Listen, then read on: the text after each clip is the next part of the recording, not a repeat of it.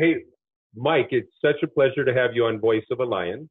And now for you, this has got to be small time. You commanded entire fleet, the third fleet. So Right. you were an admiral with the United States Navy. By the way, I was born on Whidbey Island, Washington. Okay. So you kind of know where that is, I'm sure. Yes. Yes. And a mutual friend has connected us. And the more I research you, the more that we absolutely love the fact that you're coming on Voice of a Lion. Yes. Thank you so much for joining us today. Oh, I'm glad to be here. And we're going to do this a little different. And I think our listeners kind of know how we go about this, because you were a fighter pilot where you got the nickname Wizzard, Right. because you were so good at it. And that's the truth. No. Yes, everyone told me you're the, humble. So we're going to do a little bragging ourselves. no, that's actually not the truth. Well, tell me what the truth is. Let's go start there. And then I'm going to brag some more on the stuff I have no idea what I'm talking about. Well, actually, you're going to have your first news flash. I was very junior, got kind of rushed into combat when I was very young, and much younger than the other people in the squadron, and did very well. And I was a distance runner in college, and I was bounding around the flight deck one day, and one of the vets said, he's running around North Vietnam and he can't get hit, and he's bouncing around here. Looks like a deer. I think we're going to call you Bambi. Oh.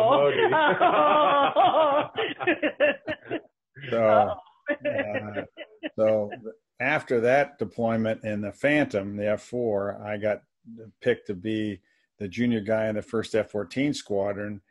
It was very senior, and we were in a totally different hangar and developing the airplane. And I did a few interesting and good things. And so they started calling me Wizzard, but added a second Z. You never get a wizard, it's Wizzard. And so that kind of stuck in that community. And by the time the call sign police, my first squadron, found out about it, it was already ingrained. And so I'm one of the few people that lucked out and got a switch from a kind of an average call sign to one that's more acceptable. But usually that doesn't ever happen. Well, and our listeners need to know that you actually, and is the word commanded the Top Gun? And now it's called something else. What is the actual name of Top Gun? Navy Fighter Weapons School. And I was the executive officer, which is the number two gent there, the commanding officer, then executive officer. Yeah, so for all the humbleness that he's feeding us over this, you don't get put in charge of Top Gun unless you're the man. Well, if you stay around long enough, you gradually move up. I don't that think ain't so. true. And the thing that I am proud of is that I got to work with exceptional people. And my view of leadership is you rise on the shoulders of the people that are working for you. And I believe kind of in an inverted leadership pyramid, that you're helping the people that are doing the work do the work. And so, I've had fabulous teams of people working for me. The thing that I am proud of is that in the 5 military commands I had, and in the airline that I ran, we didn't lose anybody operationally.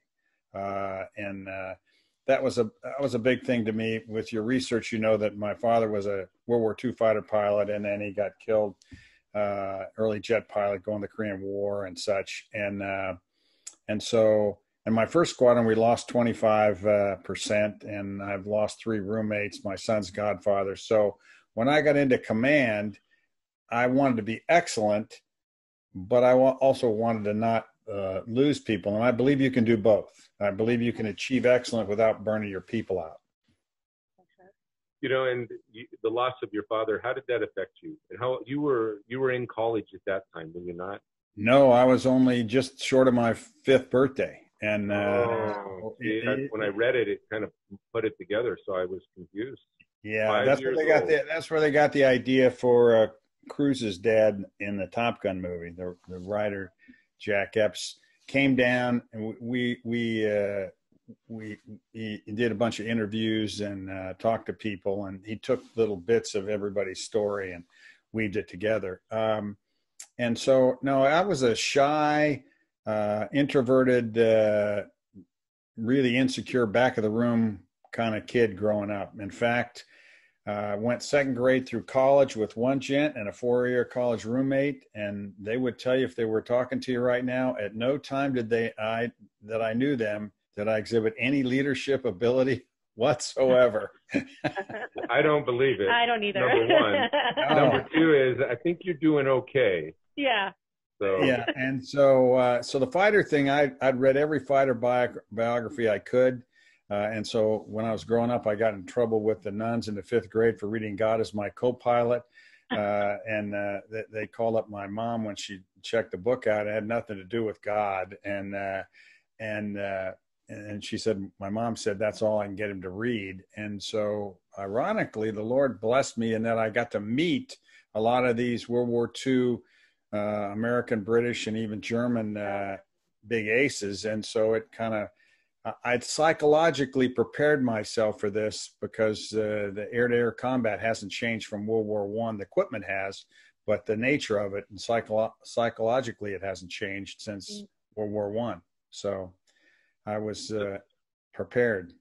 yeah, so going from commanding a fleet and commanding Top Gun to, I want to call it motivational speaking, but you do so much more than that, right?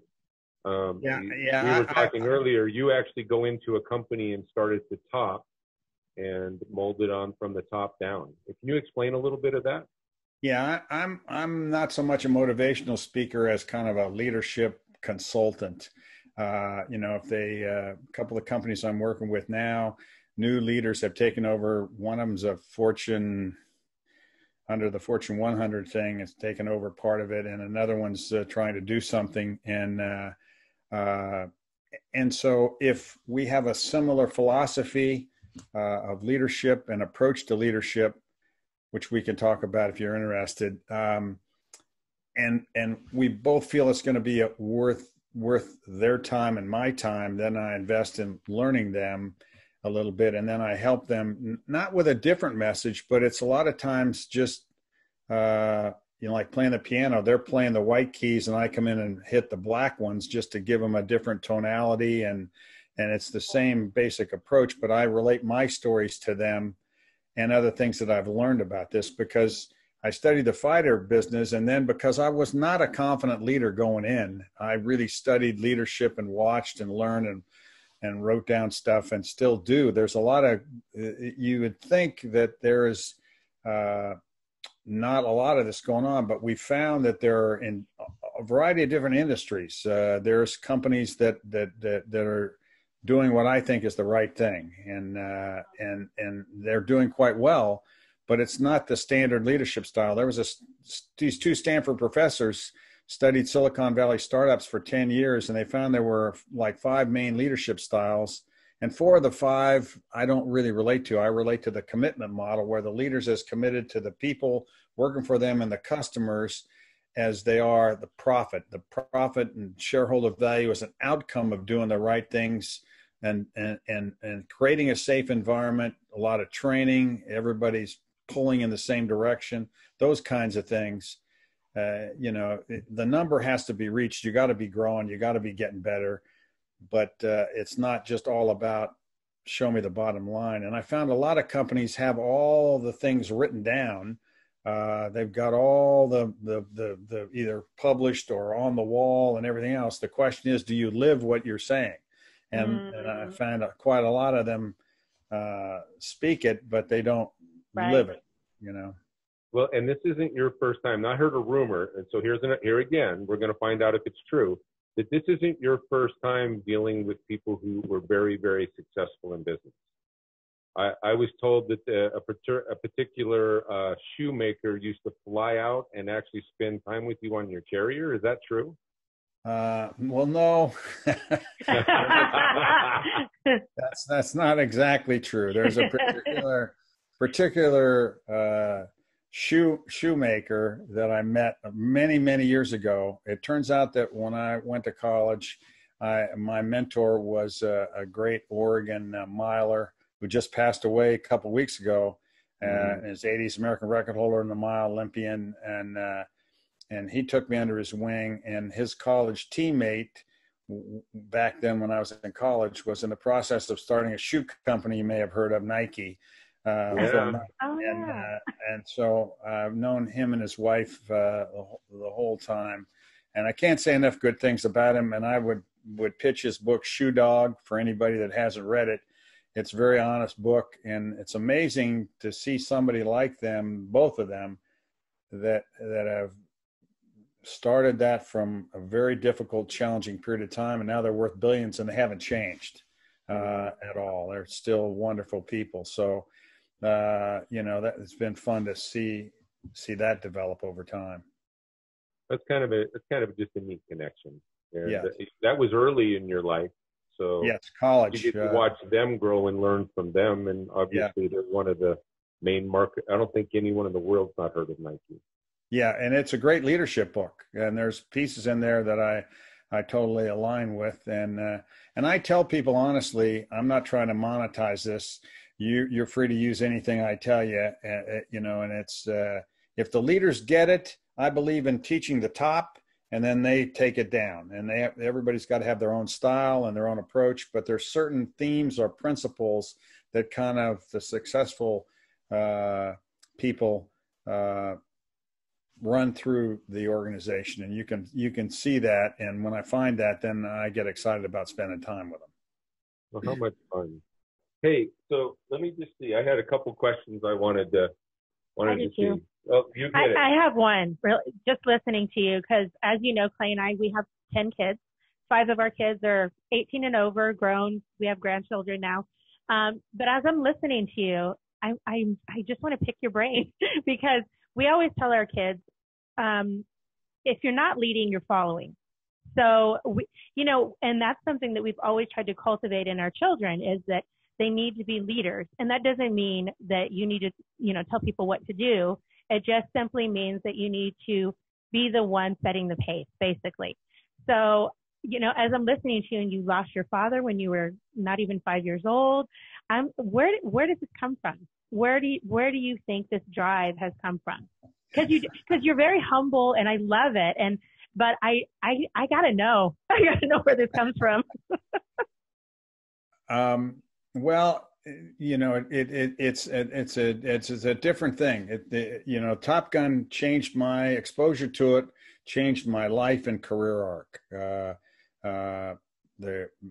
The technical advisor to the Top Gun movie is another friend of mine, a great friend, and he literally took me under his wing. We shot down MiGs together, godfather to his kids, and he was one of the early founding kind of Top Gun guys. Mm-hmm. And that approach, and then I got to be there later, and that approach, the Top Gun approach, is not, you're correct in terms of be a leader, not a follower, but the Top Gun approach is kind of what I like to look for, which is it's not the leader. It's not, it's the culture that's created, and the culture is standard of performance. And I'm a hand on the shoulder, standard of performance kind of person. Right? You're not meeting the standard. You need coaching, teaching, mentoring. Now, you may have to, if it repeats or it's not a good fit, you may have to have a short but exciting conversation. And I'm all about improving the breed. So don't think that I'm not a grinder, because that's my kid's name for me, is the grinder. And while you see me as positive, to be truthful, my wife's nickname for me is not Wizzard, it's Eeyore from Winnie the Pooh. So I have to work on staying positive. I love it. I tend to be skeptical and look at the glass half empty. We call Clay Peter Pan. So see, they know the real hair started setting in. Peter Pan is like, what's going on? Yeah. So see, now we're balancing this out from all your, Yes. And so standard performance, and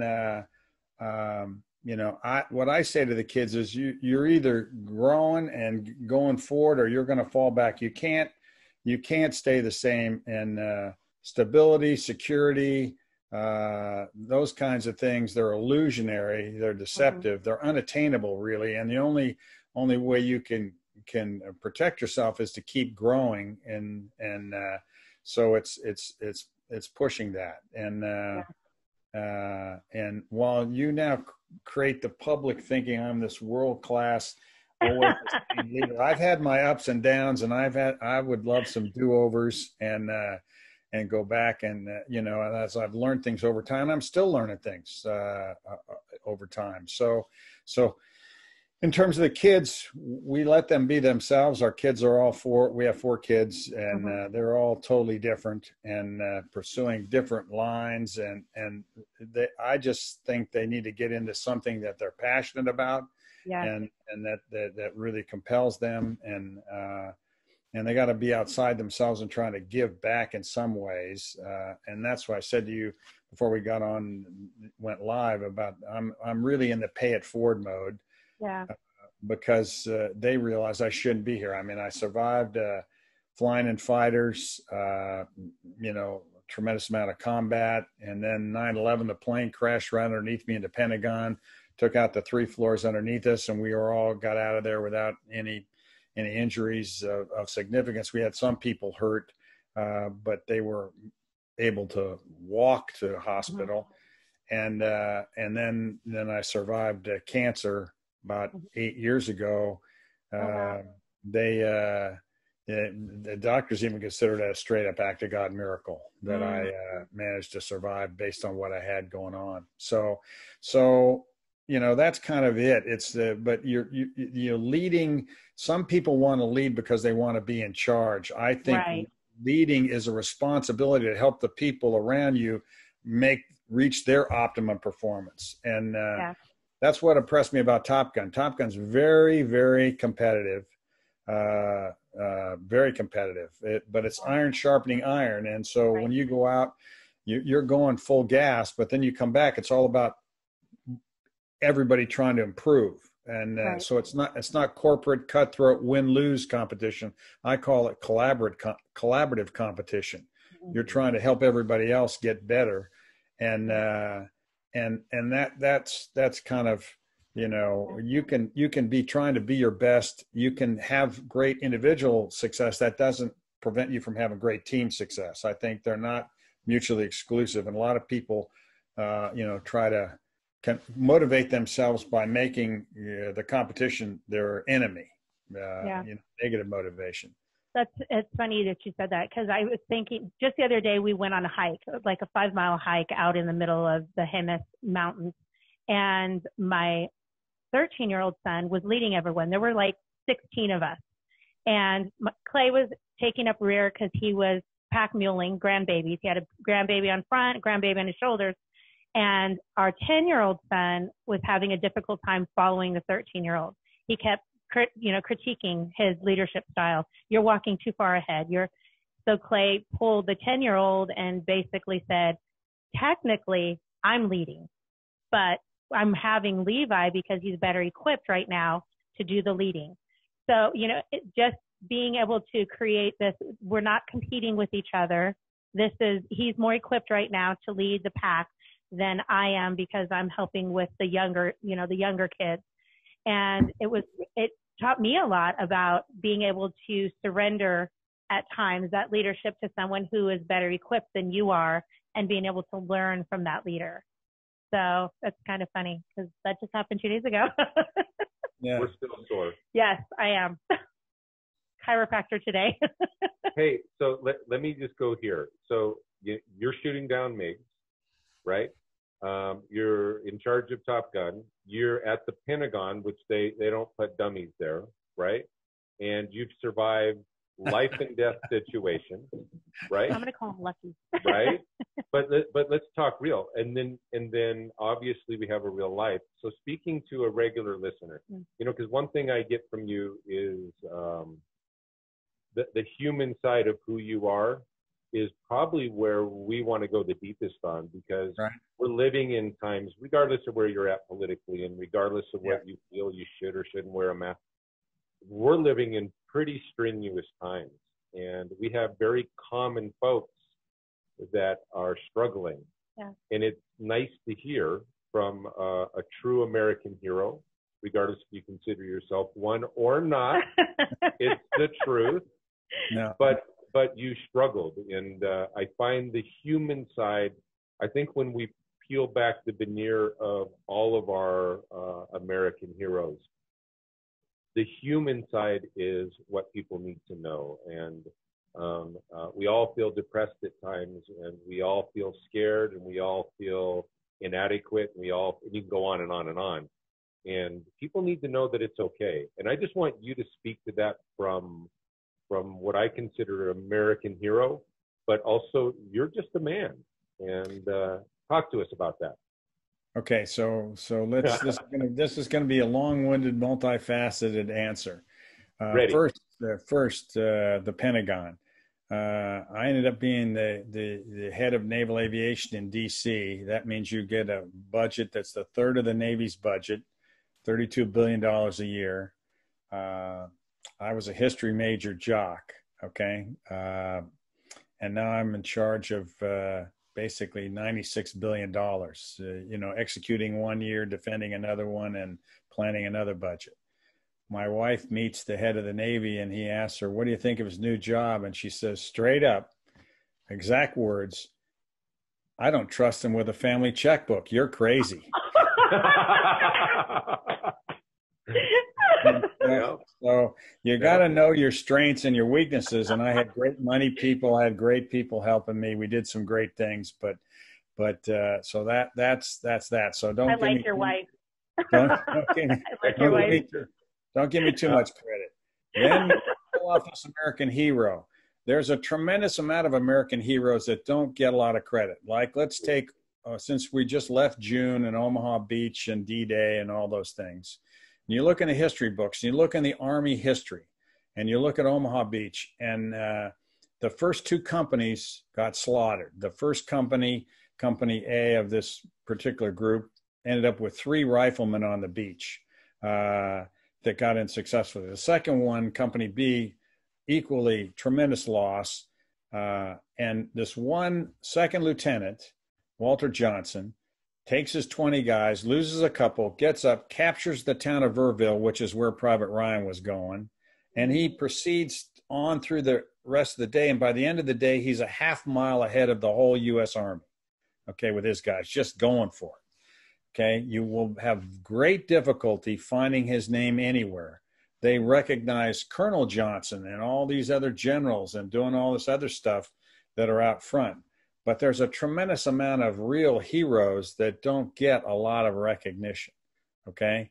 Like in the fighter world, this one Navy fighter, Jimmy Thatch, developed because the initial airplanes in World War II, the Wildcat was inferior to the Japanese Zero, and he developed a Thatch Weave where he used 2 planes to fight against one, and it's called the Thatch Weave, and we still use some of that to this day.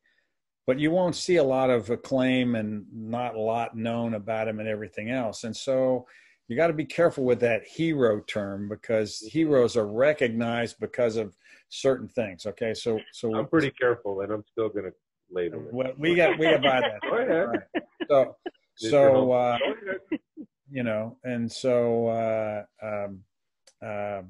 So we get around to focusing on your question and what can go to the standard person out there.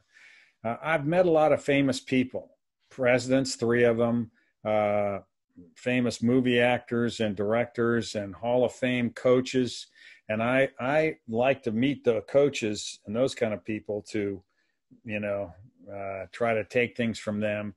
And, and famous athletes and things like that. A lot of people that the public really gives great acclaim to. Okay. My conclusion is they're very talented down this degrees. Outside of that, they know they're just regular people, and they know they're not, we accrue to them talent they don't think they have, and they don't recognize that. So first of all, a lot of the public thinks that these people that they see a lot of are superhuman, and they know they're not. The good ones know that they're, you got super egos going on in any field and like that. So they're just regular people trying to face a uniquely challenging period of time. In my view, you've got five card challenge poker going on. You got the COVID-19, you've got the economy, you've got racial challenges right now. You've got the election coming up, and you've got China, which is a very big question. Is that going to go militarily? Is it going to go economic? How's that going to go? So there's a lot of unknown unknowns right now in the world, and a lot of people are looking for certainty and something to hold on to. And I think there's a lot of mental problems, a lot of other kinds of problems people are having that are not getting any visibility with everything focused on what's going on. So, I think, frankly, since you opened this up, the solution is going to be we can't go from extremes. The solution's in the middle, and it's not pulling down statues; it's changing the heart. And so those are all just symbols and really don't mean anything. And the harder one side pushes, the harder the other side pushes away. And we've got to get back to agreeing that we can disagree and not being disagreeable and being able to discuss things, because in my view, we have freedom of speech, which means though I might not like it and I might really oppose it, you have the right to say pretty much anything in this country.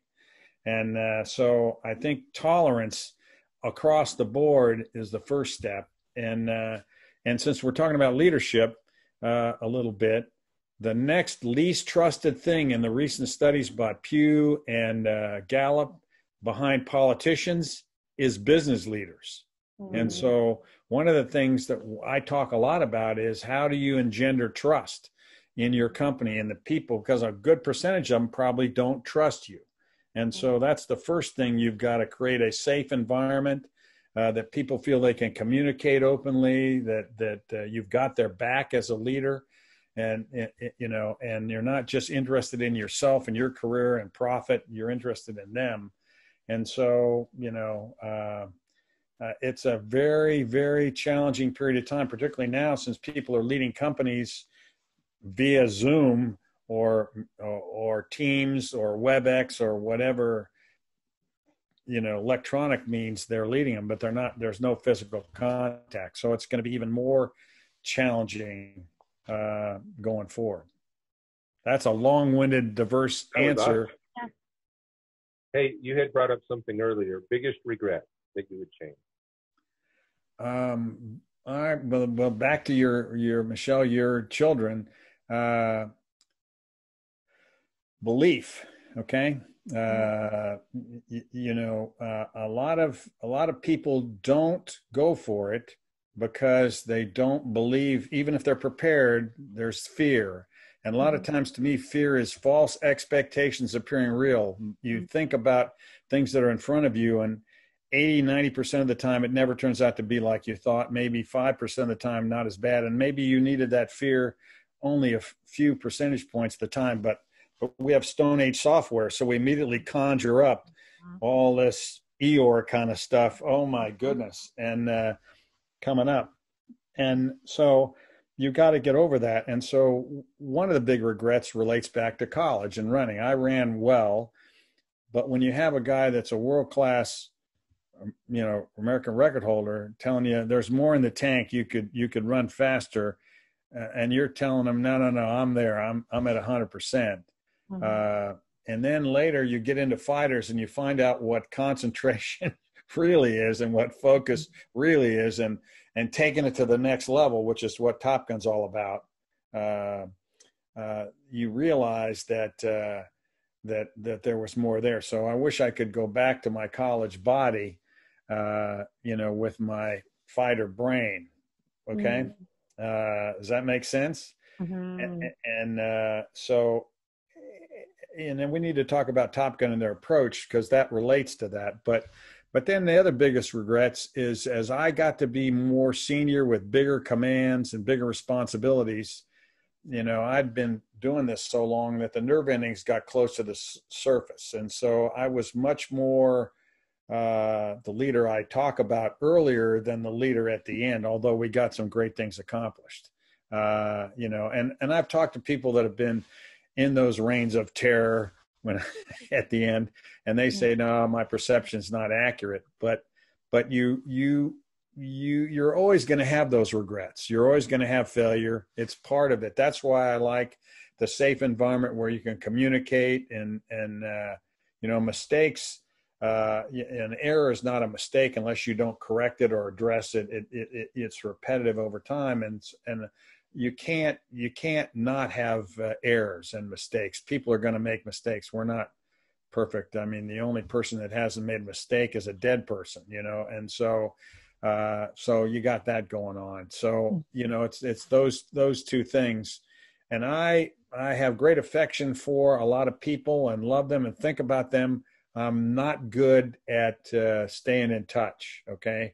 I'm generally focused on headed this way. I don't look back much, and I'm kind of, you know, headed out. We're new at the whole Zoom thing, and I know that we may have a time restraint on ours. We don't know how to set it up longer. So if something happens, but I want to do this too. If you had to speak to the entire world, everybody, from the rich of the rich to the poor of the poor, and give them just your nuggets of truth, if you could speak to everyone right now, what would you say to them? I would say everybody really, when you break it down, is after the same thing. They want security. They want their family. They want peace. Most of the people in the world, not all, but most of the people. And we're not as different as you would think. And, you know, I really discovered that with these World War II aces, German, American, British, fought each other hard. They all became friends after the war. And they had more in common with themselves, with each other, than they did with the rest of humanity, because fighter people are weird. And so really, you know, conflict and war, been in a huge amount of them, doesn't really accomplish anything. You could correct a lot of these people. People would just have understanding and talk and try to reach common ground. And, you know, so I would say is tell everybody to chill would be my word. That is good. Hey, so we're going to keep talking till it blinks, because I have no idea, and I just don't want to let you go. Hey, so you're married. Your wife was a teacher, is that right? Yes, much better at what she did than I did. She was a master's in gifted and talented and special education, taught from college to kindergarten, and way more accomplished. And if you met us, you'd say, "Oh, no." If you met us, you'd say, "Yep, that's accurate." Yes, I was in special ed most of my younger years. I have dyslexia, and you know, I'm at the age where that wasn't truly identified well. Right. And it wasn't until I actually went in the military that I truly excelled and exceeded, because it was what I was good at. And I didn't rely necessarily on having to stand up in the middle of class and read. So people like your wife are heroes to me as well, because it for a good teacher pours into her students and empowers them instead of breaks them down. Yes. Yeah. Yeah. And I would say to you, the other thing is the heroes in my life, the Lord blessed me by putting angels in my life that were my mentors, because my mom never remarried. And so I had several people help me along the way. And those people that can help somebody in my situation are real heroes, even though they may not get the acclaim and recognition, you know. So name some of them. Let's go. Give them some credit. What did they do for you?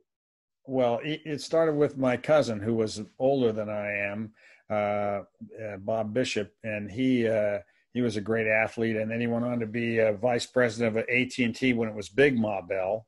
So it was kind of like, wow, you know, no horizon kind of thing.